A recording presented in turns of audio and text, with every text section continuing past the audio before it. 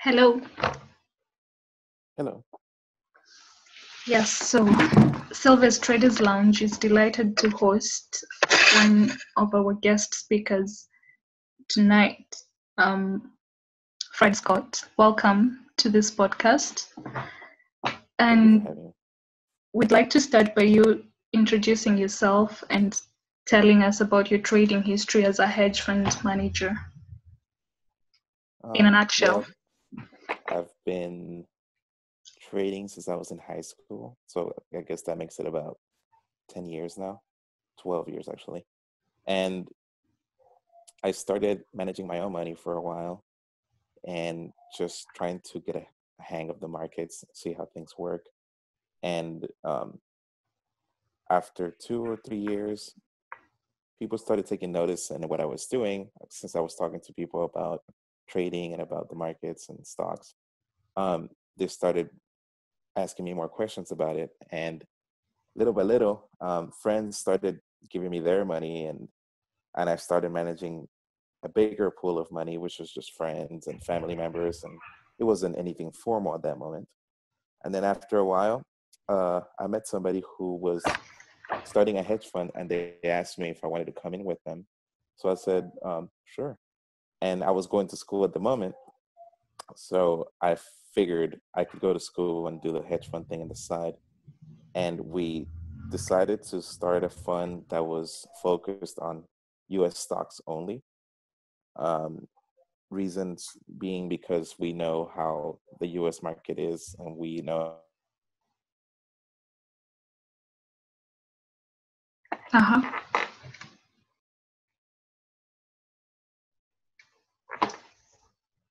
it's more complicated for a fundamental trader to get a hang of that if you're not there. And so we said, well, let's focus on the stocks here. And we started um, adding clients little by little. My partner was the one that was mostly in charge of that. I was mostly in charge of finding the companies and the ideas that we were going to invest in, and he was kind of like the face of the fund. And he would go out there and meet people and raise money for us. After two years of doing this, we decided to close it because we figured out that a fund that gets too big becomes a little too um, reliant on the market as a whole. The correlation kind of picks up. So you start getting the same returns that everyone else gets. Of course, there are funds that defy this logic. And, you hear about them all the time. This guy that made 30% or 40% last year, things like that. What people don't really know is that those years are, let's say, 2 or 3 out of 10. And for the most part, those funds underperform the market as a whole. If you take expenses out and all of that, it's really not worth it at least I thought it wasn't worth it to the people that I wanted to manage the money for. And I've always been of the mind of like, well, I want you guys to make as much money as possible. And I want to take the fees that are necessary to continue, but I didn't want to rip people off. I don't want to do the traditional 2 and 20 model of the Wall Mhm. Street hedge fund, which is 2% of managing fees and 20% of profits. I thought that was outrageous. And I mean, most people would do much better just buying an index fund. But when we started, we said, hey, let's keep it under a certain amount of money, and that way we can really outperform, and we can have a certain type of contract with our partners to let them know that this is our investment style, and we're not gonna get any bigger because it's gonna influence their returns. And so we committed ourselves to keeping the fund under a certain amount of money in order to maximize the profits we can make. And I've been doing that for about 5 years, 7 years, 5 to 7 years, I can't remember, to be honest. And yeah, that's it for now.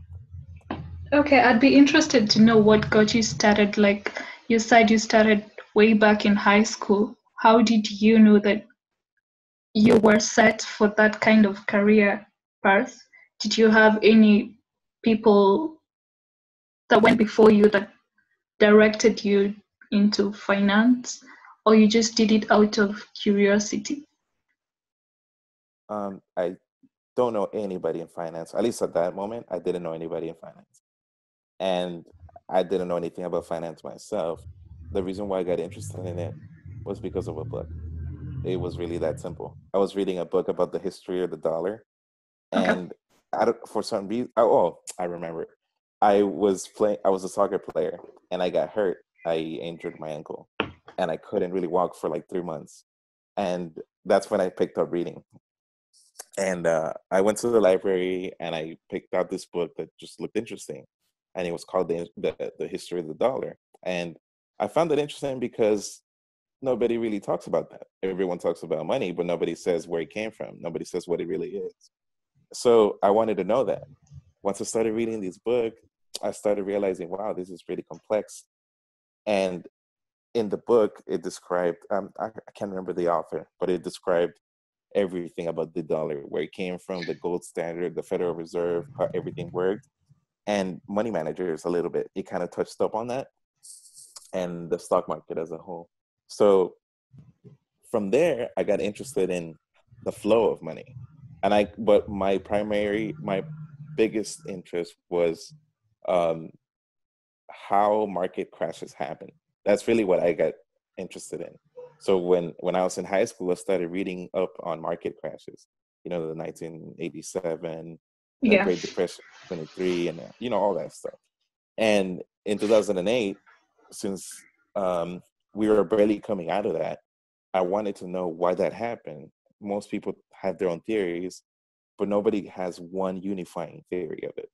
So I wanted to understand why markets crash, and why is it that it happens every 7 years on average, or whatever it is. And um, because of that, I needed to understand how markets work. And I got interested in stocks because um, I was always fascinated by companies. I always wanted to start my own. So I wanted to learn how a company works from the inside. And I figured that the best way to learn how a company works is by learning how their books work, how learning fundamental analysis per se. And um, once you figure out everything from the bottom up, that's my style investing. Um, you kind of figure out where you want to take your company, what you can do with it. And that kind of got me into the whole um, fund managing thing. But it wasn't my intent. It was kind of by accident. Okay. And I was really just focused on learning. That was really my point. And I was okay using my own money because it's my own money. If I lost everything, it didn't matter. But when I started managing other people's money, I started taking it more seriously because you don't want to lose other people any money. Okay. So did you get the confidence to like trade other people's money after you traded your own personal money? And how was that, like how long did it take you to know that you're now good enough to be able to manage your clients' money? Well, you started with your friends and family, and like you said, but at what point did you say, yes, now I'm ready to go ahead and manage Um, people's money? I kind of just saw it like a service, to be honest. That's the way I see money management. Like, we're supposed to serve our customers and provide as much of an positive result as we can, putting our needs second or third. That's the way I saw it. And I always envisioned the investment community to be like this. Everyone always thinks that Wall Street is this place full of greedy people. And in Mm. some ways it is. But I've met other people who are not like that. And they have really their clients' interests in mind. And they don't go out and buy boats and airplanes. They like to make as much money for the clients, and that brings them happiness. So that's what I wanted to do. I wanted to help my friends in the beginning, because we all come from humble beginnings, and we have a small check to do whatever we have to do with it, pay our bills or whatever. So I wanted to help them have a little extra. And if I had this somewhat talent to help them, then I said, why not? I didn't know I was good enough. since you asked if I knew I was good enough, I didn't know that. Mm-hmm. It was more like people told me, "Hey, you've been doing this for a while. Why don't you take a shot?" They kind of took a chance on me. If anything, they were very supportive, and honestly, I don't know if I would have done the same for someone else, but they did it for me, and I'm forever grateful, which is why I still manage their money to this day. And that's why I decided to say, hey, if I can do this for my friends, I want to help other people. And that was basically my rationalization about starting a management fund, because I always wanted to help other people, and not just rich people, but people who just want to have a little extra, maybe retire a little more comfortably. Okay. That's what I really wanted. It wasn't really about anything else other than serving my clients. Okay, so like you're still with the same um, managing partner that who initially introduced you into hedge fund business, or you went ahead and started your own hedge Yeah, we're fund? still the same. Yeah, we're still doing it together. He's the technical analyst, Okay. and Oh, we have another guy we acquired him a little later. He does currency.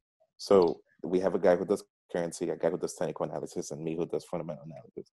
But okay, at the end of the that's day, I think what sets our fund apart is that all of us three sit together and we bounce ideas off each other, and all of our different backgrounds kind of bring out what the next idea is going to be. okay. That's good to know. So on average, your company size is a minimum of three, but you have the basic pillars of fundamental, technical, and the basic pillars of trading in your fund. That's a good thing. Yeah, So we use a lot of technology too. Like, we get a lot of analyst reports and stuff like that. So we don't really need to hire other people because all this information is out there.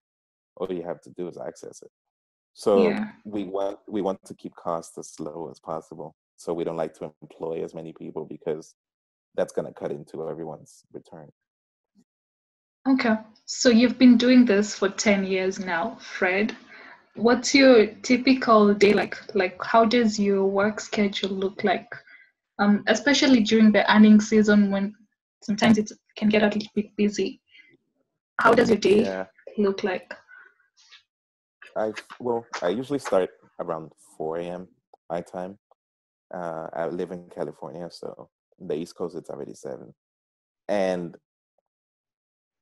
I read whatever happened the night before. Sometimes deals get announced the night before. So I get up and I read stuff, the news reports, whatever's in my inbox, analyst reports, and I kind of go from there to the gym. And after that, we go to the office and we talk about what's happening that day. We try not to focus on what happened in the past because we're the firm belief that, I mean, if you bought a stock at $10 and it goes to 8 and you wake up and it's at 7, you shouldn't worry about you buying it at 10. You should worry about why it's at 7. Mm-hmm. So we just kind of like we try to keep our outlook in the future. And we talk about our ideas. Usually my partners have something to say. They do their own research, I do my own research, and then we come together and try to poke holes through whatever we come up with. If I come up with an idea of this is what we do in the morning every day, usually we sit down, we have tea, coffee, whatever it is, and then we bounce the idea that we have that day.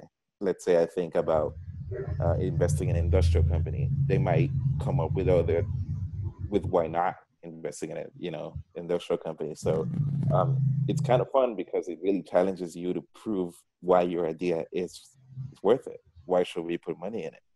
And they're really blunt about their research, and because they know what they're talking about, they're confident about what they're saying, so they can actually make it pretty difficult for me sometimes, and I make it difficult for them too because sometimes they come up with something that I'm like, I don't know about that, but like that's how we work, and I like that because it's an open floor for anybody to say anything, and sometimes outrageous things come out, but those have been very good ideas for the most part.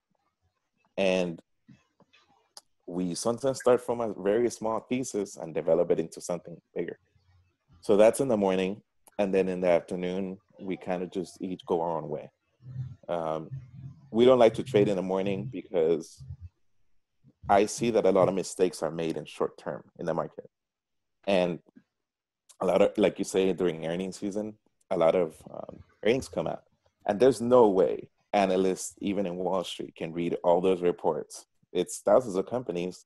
There's no way they know what's going on with each company. So there's a lot of stock price dislocation going on. And sometimes you see companies go down for no reason at all. Like the other day, for example, there was a report on a housing company, and that was positive. And for some reason, Home Depot, which is a supplier for them, it went down. So we said, why would Home Depot go down? Instead, it should be going up. So those are the kind of opportunities we try to take. So we kind of wait for the market to make mistakes, and then we come in and we take the stocks that we've been looking at. Okay, And you raise we do that in the afternoon before the close. yeah, you raise a very good point. There's a guy, a trader, who said that stupid money trades during the market open because everyone is chasing and trying to make up for the previous day's mistakes or a loss and trying to cover up for Yeah, I can see that. kind of trading. Yeah. The funny thing is that you usually know. I mean, it's been happening maybe the last 2 or 3 years. Whenever Mhm. you see the futures open, and you already know kind of what's going to happen, at least in the first 2 hours, just by looking at the futures market. So you're like, okay, well, if stocks are up, or just by looking at Europe, if you look at the Europe market and you look at how they're doing, our market tracks that pretty closely. I don't know why that's been happening. Maybe because we have this so-called synchronized recovery going on, but every time the Europe market moves up, our market usually comes up in the morning. And if Europe goes down, our market is down in the morning. So that's the kind of opportunity I like to pounce on, because I mean, what does Europe really have to do with Target? Like Target doesn't have any business in Europe. So if I see that stock go down, Yeah. there's nothing wrong. There's nothing wrong with the company. There's just something wrong with the stock, and that's what we like to go for. Okay. So you said that you're a fundamental analyst. That's your niche. That's where your specialty is. How do you define your risk? How would you say? How would you say is your ideal risk reward ratio allocation? And how do you communicate that to your clients, especially with regard to their expected returns? Well, I think my contract is very clear with them, meaning they shouldn't expect any returns. And that might sound outrageous to some people. They might say, well, this guy's crazy. But no, like if you're investing money, you know that your risk is to lose it. So every time I speak to my clients, I let them know that ahead of time. I'm like, hey, I'm not, some kind of guru or some kind of legend. Much. Like I can't guarantee you 10% every year. There's no way. I mean, I would be lying to you. So I'd rather just tell them the truth and say, hey, there's going to be some volatility, and we might have some years that we're going to outperform by a huge margin. And then there's going to be other years that we're just going to barely trail the market or do the same as the market. But so far, we haven't had a down year. But you never know the future. So I usually base my fundamental analysis on the way that a company does its business from the bottom. And I mean all the way in the bottom. For example, if we're looking at a retailer, which is the easiest example I can come up with, a retailer, they sell clothes or whatever it is. And I like to actually go there and visit it and see, okay, well, do I like the experience? Is it even like, why do people come here? And I ask random people, I'm like, hey, do you like this store? Do you come here often? And, most people are willing to answer. So they're like, yeah, I come here often, or they say, oh no, I'm just here around, so I just stopped in. Whatever reasons they may have. I like to take those reviews pretty seriously because these are people who are actually spending their money there. Then if I think that the store is being ran nicely and everyone's happy and the customers are going to it, then I'll probably, I even talk to the people who work there, the cashiers, whatever it is. I'm like, hey, do you like working here? Are you happy?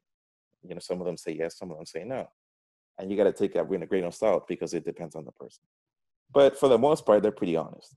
And from there, I like to, look into the financials and see, okay, well, the store is selling pretty nicely.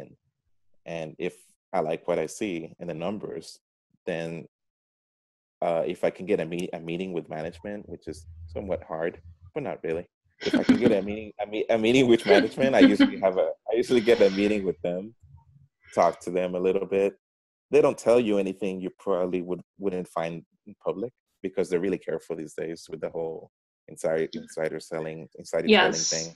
Yes. So they like to keep their cards close to their chest, and but sometimes they let some valuable information come out, not related to trading, but related to the business, related to the industry.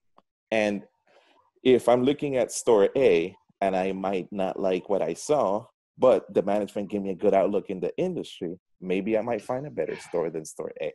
So that's where I start with. And since we don't like to take concentrated bets like some people who put like 40 or 50% of their holdings in one thing and hope that works out. I don't like to really rely on hope. Um, what we like to do is we're very, very diversified. Like I said, we have a currency guy, a technical analyst. So they're doing their thing with a percentage that they have to manage. And then I'm doing mine with the percentage I have to manage. But we all diversify within each one of our pools of money. So the currency guy, he's diversified his way. The technical analyst is diversified his way. And then I'm diversified among different sectors and industries. So at the end of the day, if I have a higher conviction in one thing or another, I may make the trade a little bigger. For example,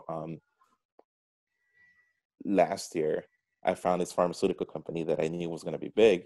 So, because I've been doing a lot of work on it, I even talked to a few of the doctors that were in the trials, and I heard very good things. And there was really no competition, absolutely none. They were the only ones with that drug. So I said, I mean, if it fails, it won't go badly because they're the only ones doing this. And if it comes through, who knows how much we can make? We can either make 80, 90%. So that's exactly what happened. We invested in it for a year. Nothing happened for a year. It was just kind of sitting there. And I kept in touch with the doctors. I was looking at the trials and everything was fine. Then a year and maybe 2 months later, the trial happened. The FDA said that they were going to approve it. And then boom, the stock shot up like 75% in a day. That Wow. was a concentrated bet because I've been adding to this position over a year's time. Like I don't like to put my position all at once. Okay. I like, depending on my conviction, I like to either ease into it or buy on weakness. I don't like to buy stocks that go up. I know a lot of technical analysts are like, what? I only buy stocks that go up. But no. At least the way that I see it, um, I don't want to chase. So if I see that a stock is coming in and there's really nothing wrong with the company itself, I like to buy on weakness. Okay. And I don't mind taking my time with something. Like I said, that took 14 months to play out. So that's something that my clients know and they're aware. So maybe during the year that they were waiting for that, maybe they didn't get the 30 or 40% that they used to getting, but the next year they got 90% returns, So nobody's really complaining. Yeah, it balances off, especially when they have no zero expectations. Yeah, I think one of our biggest um, I guess, concerns is to keep people informed and tell them the truth. Tell them, hey, we like this company. We're gonna take a pretty big position in it. It might throw off the portfolio a little bit, but we will keep a close eye on it. And like you were asking about risk management, I like to give myself some breathing room. So if, for example, in that pharmaceutical company I was talking about before, um, I think we started putting in position when the stock was around $23 or so. Then it went down to like $16. So it's a pretty big drop. And some people would have been nervous. I was a little nervous, but at the same time, I wasn't, because I knew that my research was sound. And I am a firm believer that if you do the right work, the right research, if the stock doesn't reflect your research, it's just a matter of time before it does, unless you miss something. But if you are really good at researching and you really took your time to try to prove yourself wrong, which is what I mostly spend my time doing, try to prove myself wrong. If you try to prove yourself wrong and you couldn't do it, you couldn't knock your idea down, then I think if the stock goes from 22 to 16, you should be fine. And we kept adding to our position, and every dollar it would go down. And some people ask me, well, when would you let it go? When would you admit you're wrong? Because I mean, it's 14 months. For some people, that's an eternity. Um, so I would say, well, if the stock keeps dropping, I'm gonna keep buying it. And then they're like, why? And I'm like, because the company hasn't said anything. It's been completely silent for 9 months. Why is the price dropping? I have no idea. But the company hasn't said anything. So I can't trade on nothing. And maybe maybe I guess that's just the good thing of technical analysis, is that you can just look at a chart and it doesn't even matter what the company's doing. Just as long as the chart says what it says, then you go with that. But in fundamental analysis, you have to hear from the company. If you don't, you're trading blindly and you have no idea what you're doing. At least I think. And I said, well, if the company says something like, hey, we can't do this, we're gonna just cut the study, or we're gonna cut the trial, that's when I would exit. But until the company says something, I'm gonna stay in. So Yes. I guess that in that kind of trade, that's how I manage my risk. I wait for the company to say something. Yes, It that's especially because fundamental analysis is based on news, and you determine most of your decisions are based on the news that you receive, say, from a company or a political situation or an economic review, that sort of thing. Is yeah, it? well, since I'm more focused on companies, less than the macro stuff, then yeah, like you said, it's about news. And in this case of this example that I'm giving, it's all about the news. And even though they reported, 4 quarters, they didn't say anything about negative about the drug, and they still had the money to bring it into the market. So they weren't burning through the cash like most of pharmaceutical companies do. That would have made me nervous, but I didn't see that. So I was like, hey, these guys are being responsible with their cash. They didn't even have to raise money. So I was pretty confident about it. I'm pretty sure if they knew that it wasn't going to play out, they probably would have raised money, or they probably would have just dropped it. I mean, I've seen it happen before. So it's kind of experience too. It has something to do with it, I think. And um, it also depends on the conviction you have on the trade. That was a very high conviction trade. I was willing to lose maybe even 50% of what I put in, because I knew that it was going to play out the way that I wanted it to. It was just a matter of time. But if I had a lower conviction, like per se, I like this company because of a certain catalyst, and then maybe the catalyst didn't turn out, I would exit the trade as soon as I saw it drop $1. Like I keep a very tight stop on trades that I don't have 100% conviction on. So I hear. if Okay, I hear that when it comes to stocks, money is taken from the impatient investor to the patient investor. So you raise a very good point about timing and waiting until you find your, you know, your gut I don't know, you don't rely on hope, but your moment to exit. Well, you have to know like the reasons why you're buying it in the first place. And if you don't know them, then there's no reason why you should buy it. And I believe that um, if you have good reasons for buying that stock or selling it, because we do a lot of short sales too, um, we wait for those reasons to play out. And if they don't play out, you exit that second. You don't hope for things to change. You just exit. Your strategy didn't work, you move on. Yes. And we try not to get attached to those things. Okay. Talk to me about compliance and regulation in the hedge fund business in the United States. Um, well, I guess it's gotten a lot tougher. Not too much tougher, but it has. The good thing though is that a lot of technology has made it easier for the hedge fund community to do whatever they had to do and not have to overcharge their customers. So, because all the costs we incur are passed on to our clients because we don't make money if they don't make money. So, um, the good thing about the the new changes that have been happening is that it has made it a little more secure for investors.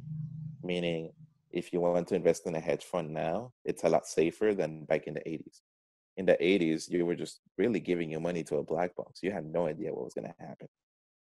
But now, there's oversight. You have to get audited. You have to make sure that you don't post any suspicious trades. Like if a stock drops, like if you sell all your stock or something, and then the next day the company comes out with the bad news, you'll probably be investigated. Uh, that kind of thing has happened to even big time fund managers, and I think people have learned their lesson when it comes to insider trading.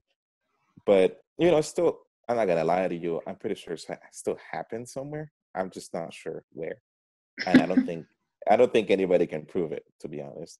But I sometimes you see trades, you see them on you see block trades happen, and you're like, why is this person buying so much of that stock? And then the next week something big happens. So it makes you just wonder, like somebody knew something. Yes, But yes. yeah, but there's no way you can prove that. Nobody can. Not even the SEC can.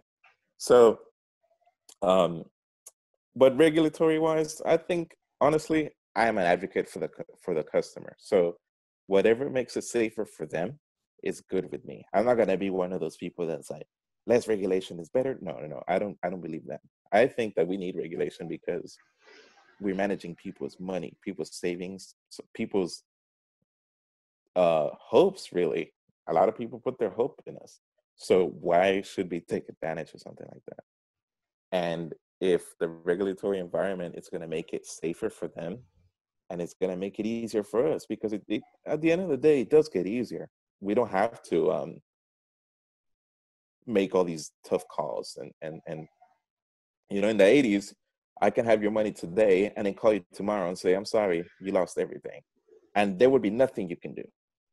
Now you can't really do that. There's a whole process. You have to declare yourself bankrupt, go to court, and then the court has to take as much money as they can from the fund and disperse it amongst its investors. But back in the day, it wasn't like that. And then now you see more I guess you would call them professionals doing this. Back in the day, it wasn't really professionals, but now it's more like guys that went to Harvard, really smart guys. And these guys are coming up with very innovative ways of managing money. Systems trading is something that I'd be interested in. But they've been coming with all these fancy ways of trading that have been working. But I'm waiting to see how those systems would do in a down market. We haven't had one in almost 10 years. So I would like to see how all of that would do in a down market. But regulatory wise, I think it has made it definitely safer for the consumer, for the investor. It has made it safer for the hedge fund too, because that way we're less bound to make stupid bets. And if a lot of people, I don't know if they remember long-term capital management. That was a huge hedge fund that just went under, and in the 90s, and they were Nobel winners, and all these really smart guys. Ex-Fed chair was in it, and everyone said, "Give them their money. They're geniuses. Give it to them." And they lost everything in just less than 3 years. So What happened? Was it fraud? Was it no, mismanagement? it's just bad trading. That's all it was. Okay. And there was no accountability in terms of No, regulation, no credibility, nothing. they were bailed out by the Federal Reserve Okay.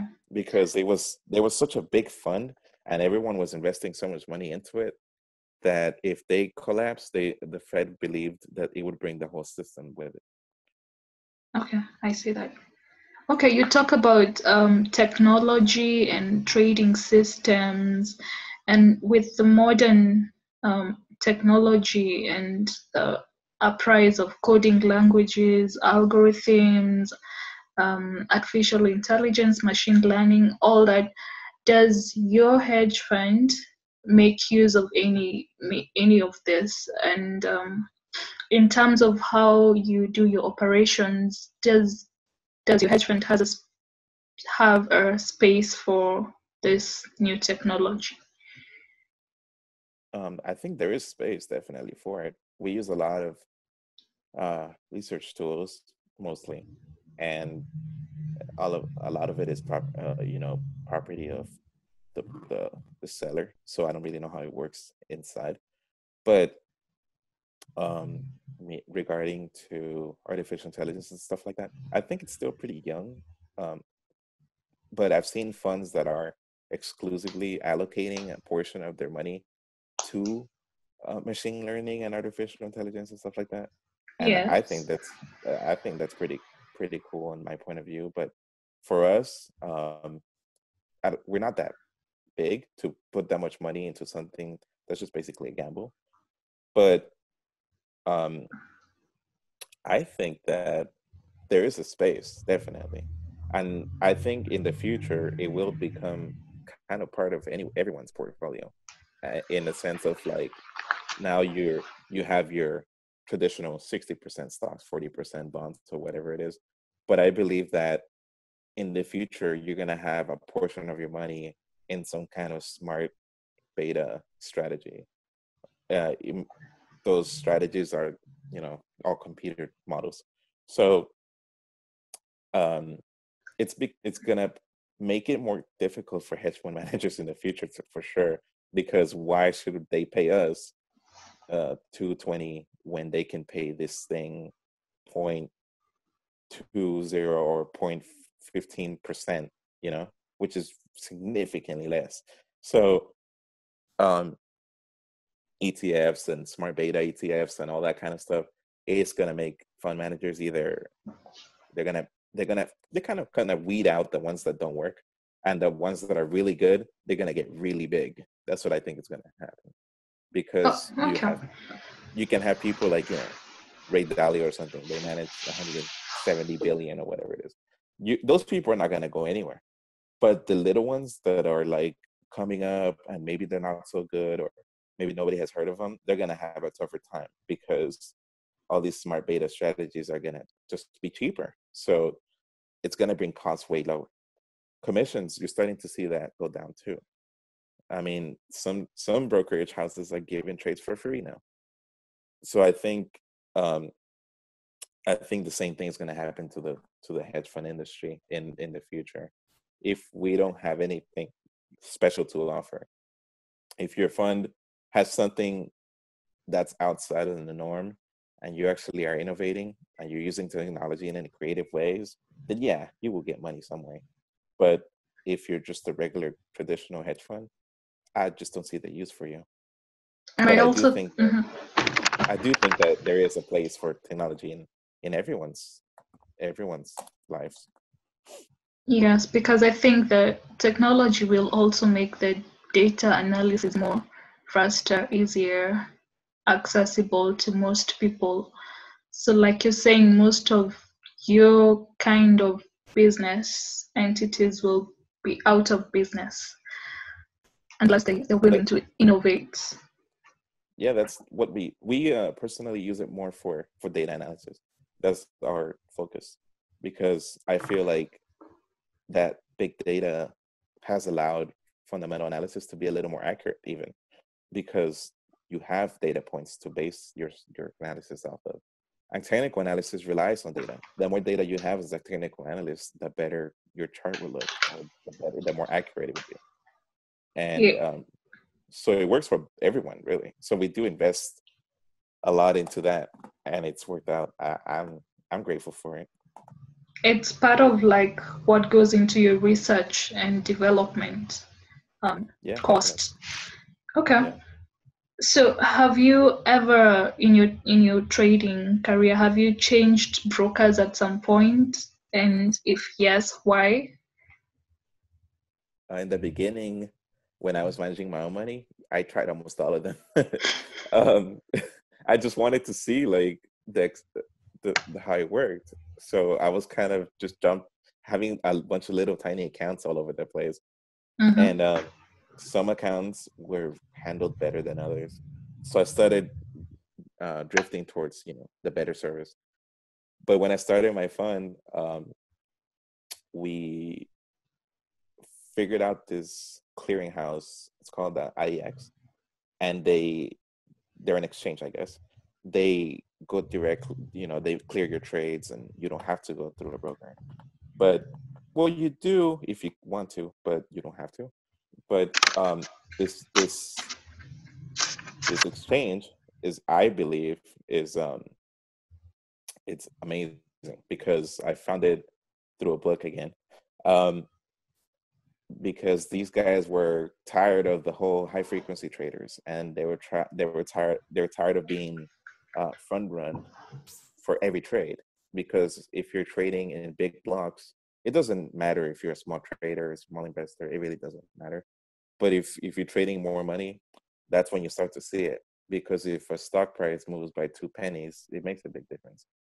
So these guys were seeing that if the stock price was at 100, by the time they clicked on it, it was at 102, or yeah, 102 and 2 pennies. So they would be like, why did it just move? I just barely clicked on it. You can't even see it with your eyes. So these high frequency traders were just front running you, and getting your trade, and bidding it up. And that's okay. Some people say that provides liquidity, and sometimes it does. But it makes it harder for us because we're trying to get the best price, and we don't want to basically um, give up anything because we're competitive like that. So when we see 2 pennies leave that we had no control over, we're like, hey, what happened to that? And then these guys from IEX, they started their own exchange, and they made it basically almost impossible for high frequency traders to front run you because everyone is trading at the same speed. And that is what I liked about them. So the price that you get through them, that's the price you're gonna get, and that's what I like. Not to put the other exchanges down, but Okay. bigger firms have better pricing power than smaller firms like us. So if we go through the Nasdaq or the NYC or whatever it is, NYC. yeah, they're gonna make it. They're gonna give priority to JP Morgan. You know what I mean? Like, it's Yeah. just, and I don't blame them for it. That's how they make their It's how money. business works. Yeah, it's that I like this exchange because they don't do that.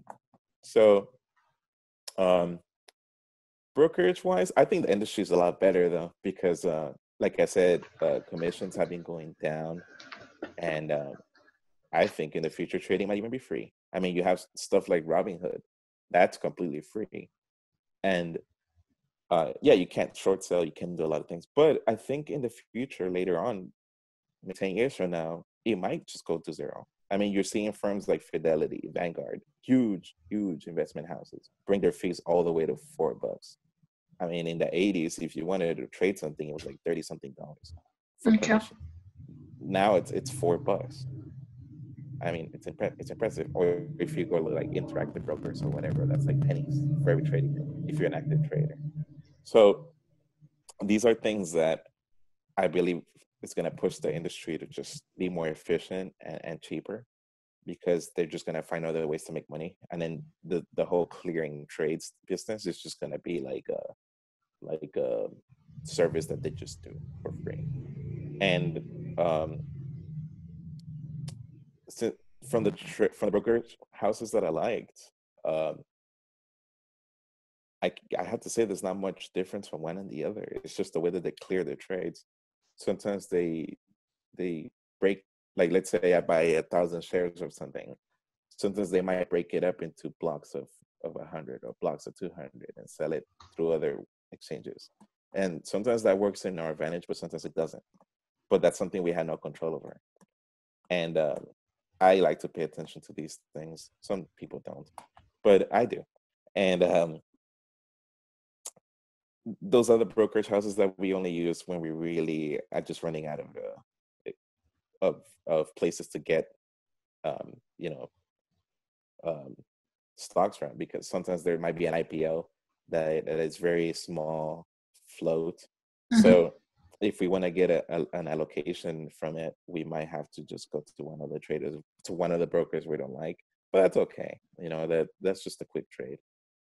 And but we usually try to get the best execution in our trades. That's what we try to go for. Okay. How do you deal with noise and especially from social media or even analysts, TV, news, Bloomberg? How do you manage to stay focused on your analysis?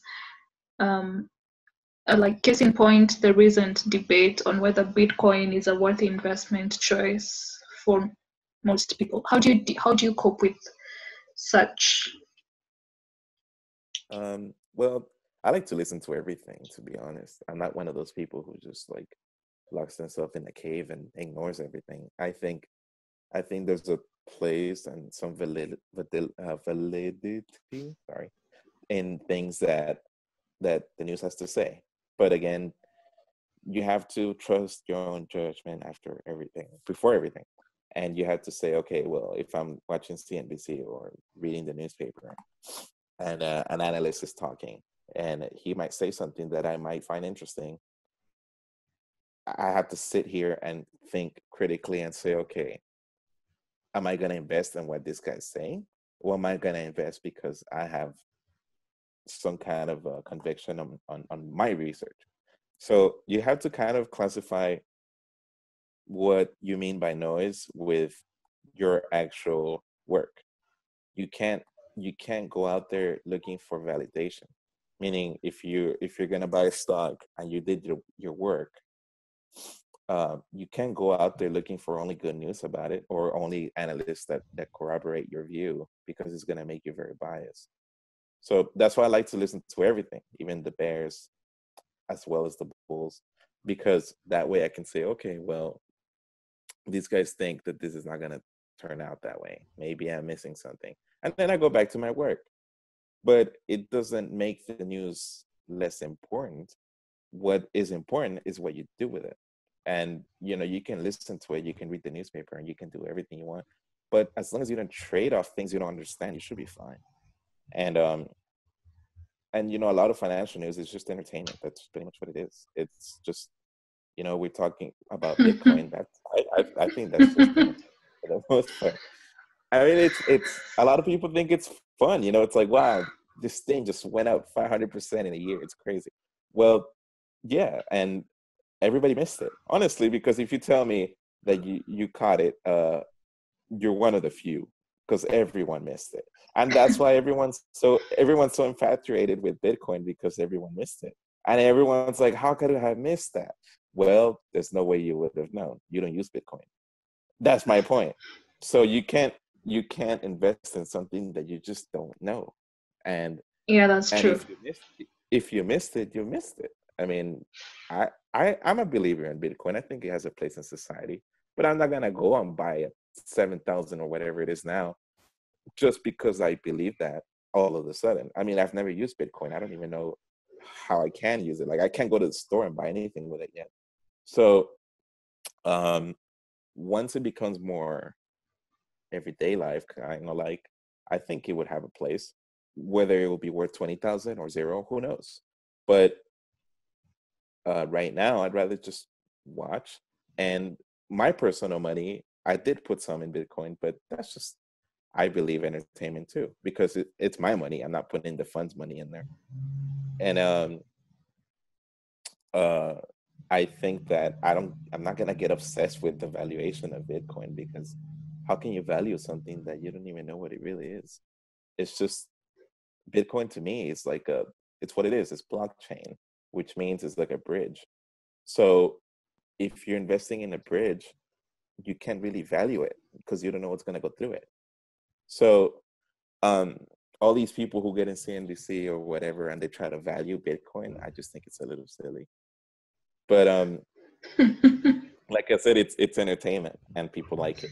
But if you want to separate that from actual trading, I just think you have to believe in your own research. And if you think that some analyst is saying something that you missed, go back to your research and start over. It doesn't hurt, and your stock is probably not going to move as much.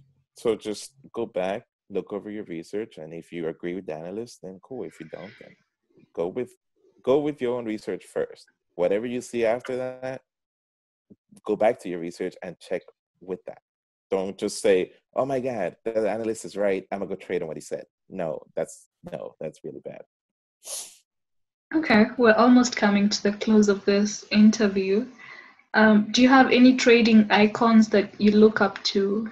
And if so, why do you admire them?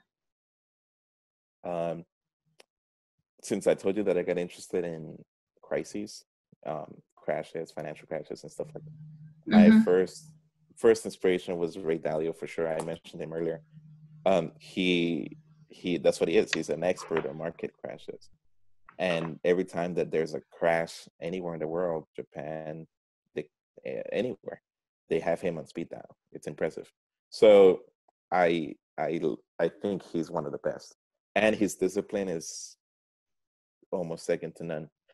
Um, I I don't really know how he trades because he's very secretive about like what kind of trades he takes, Mm. and he's more He wrote a book on principles, something. I saw something like that. yeah, that's his in management style. And Okay. I'm yet to read it though. It looks good.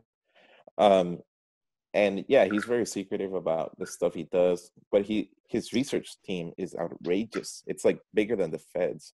So this guy has more information at his hands than almost anybody. Um, and I think it's impressive that somebody can condense all that information and make it into something. And that's what he does.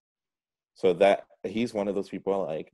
Then, there's the legends like, Buffett. Um, what I like about him is that he sticks to his principles. It doesn't matter what happens in the world. He sticks to what he knows. He's not seduced by Bitcoin. He doesn't care about that. Like he doesn't he only worries about, is Coca-Cola still making Coke? Like that's all you get. That's what I love about this guy. And then you also have others like Jim Chanos. He's one of my favorite short sellers for sure, because he has the guts to actually do it. And short selling, I think it's definitely more complicated than just buying the opposite of buying, how a lot of people think it is. I think short selling is way more complicated than that. I happen to be, I think, better at short selling than going long, but he is definitely my top influence when it comes to that. And I recommend anybody to research those three guys, especially Chanos, because I think he's more out there, and he actually talks about his positions and why he is on them. And what I like about him the most is that he has the courage to be wrong for years, and then at the end of the day, he's the one laughing and smiling into the bank. You know, like Yeah. he can be short a company for 5 years, lose billions of dollars, and then at the end of the day, he'll be proven right. He did that with Enron. and he was greatly rewarded for that. So, and that was a scam, and he was the only one that really saw it at the time. So then, there's people like that. That's why I like short selling, because I feel like it roots out inefficiencies. And then you have other people. I'm not much into technical analysis, but I do like this guy that comes out on CNBC, Carter Worth. He's amazing. I don't know what he does, but he's amazing. What's his And name again? Carter Worth. Okay.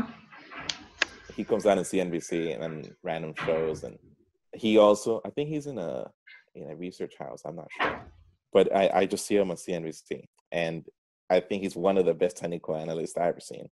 And what I like about him is that he uses the same technique that I use, which I don't use I use technical analysis too, and I don't use any indicators. I've never really thought it makes sense. A lot of people like to, a lot of people like to use all these. I'm All these offended because I use one oh, indicator. that's okay. I mean, if it works for you, but in I just don't think it makes sense to use so many. Yeah, I've seen guys that use like 9 or 10. I'm like, why? Yeah, that's outrageous. It is. It's just gonna throw it. Some indicators are completely the adverse of one another. So how could you use two things that are the opposite? Or whatever. That's a different conversation. Yeah. But yeah, he doesn't use any indicators. He goes off, trend analysis basically, and he's very good. Everything that I see him actually, well, I say 80% of everything he says usually happens. He's really that good, and I wish he worked with us. And yeah, those are people I think I found impressive. But I think my biggest influences are business leaders, people like Howard Schultz from Starbucks, or like guys like even Tim Cook from Apple, and Bill Gates and Satya Nadella, the new guy. He's great. I like a lot of CEOs. That's kind of like what I get my inspiration from, because these guys are the ones that are making the decisions. So if these guys do everything right, then we can come in and just share their genius. Really, that's all we're doing. So I do look up to a lot of CEOs. Okay. So what's the one book that you would recommend to someone who's willing to understand or put their money in asset fund management or in a private hedge fund such as yours? Well, I think the Market Wizards books are pretty good. Jack Schwager's? Yeah. Okay. I mean, if you want to know like the psychology of it and how people interpret their trading styles, I think that's a good way to go. If you want to, I mean, you get a little bit of everything in those books. So I think that's a good way to go. Okay, so what does the future look like for you now that you've been doing this for 10 years? Are you planning to do it for the next 50 years until you retire? I'm honestly thinking about doing something else, but I will always manage my own money, because I don't think I would ever stop investing. But managing other people's money, I think that's going to come to an end sometime. Not because of anything bad. It's just, it's a lot of stress. And I think that if people are interested in that business, you have to take that into account. I mean, it's very stressful. You're managing money and people. And a lot of people don't tell you that, but you are. And you're managing their expectations. You're managing them calling you. My clients happen to be very good, and they trust me, and they don't really bug me. But I know other guys that get calls 24/7. I mean, sometimes they get called at 3 a.m, and they have to pick up. They don't really have a choice. So, um, some people just are not meant to invest in hedge funds, and they make it difficult for us. But others, other people know the risk. And I think if you're a person that's honest and you always say what you have to say, and you don't try to sound too condescending or anything like that, people are gonna be cool with giving you their money. But you have to take into account that it's a big responsibility. And I like to look at it as like I'm managing someone's retirement or someone's gift to their son or graduation or whatever they're gonna use the money that we're gonna make. I'm managing that, and that's in my hands. And if 10 years pass and this person wants to cash out and I have very little to show for it, I'm gonna feel crappy. Like it's not even about whether they knew the risk or not. It's just about how I'm gonna feel inside. Maybe I'm too tough on myself, but I don't think that's. I mean, I'm not the type of person that can just walk away and say, "Oh well, I lost it. Who cares? Move on." I Yeah. can't do that. I just can't do that. I'm not wired that way. So I think I want to move on to something else. I always wanted to start some kind of business, outside of managing money. So maybe I'll look into that.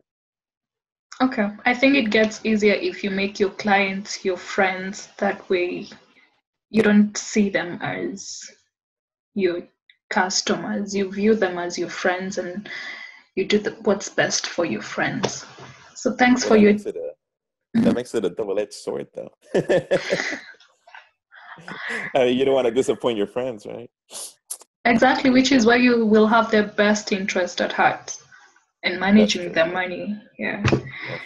So thanks for your time. We'd love to have you in future after you take on your new venture, hopefully in trading. Um, we look forward to having you once more. Thank you. No, thank you for inviting me, and